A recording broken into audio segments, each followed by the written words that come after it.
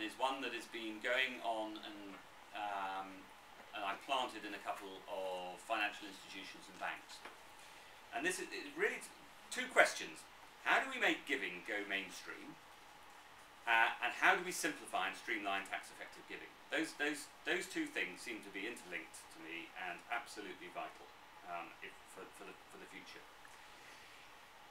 And thinking about those, sort of land on the fact that we have one really ubiquitous financial product. Every single person in this room has it. It's a current account. For the vast majority of us, that current account is populated by a salary that goes through pay as you earn.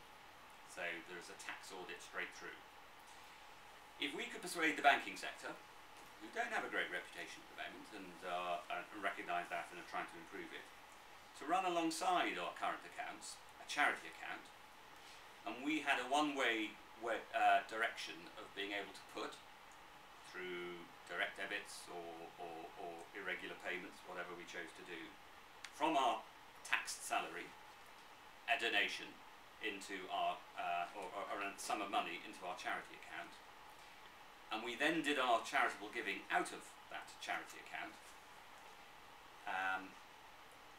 then it strikes me, as Winnie the Pooh would say, a bear of very, very simple brain, that we've got a process and a system that gives an audit right back to the PAYE, that puts, for me as a member of the public, puts my charitable giving absolutely alongside my own personal financial planning,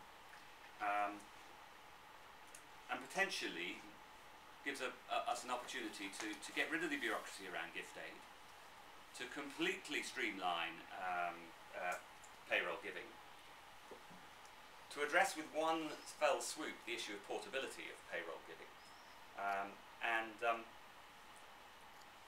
And so my question is, what's wrong with that idea, other than it might cost the banks too much money and therefore they don't do it?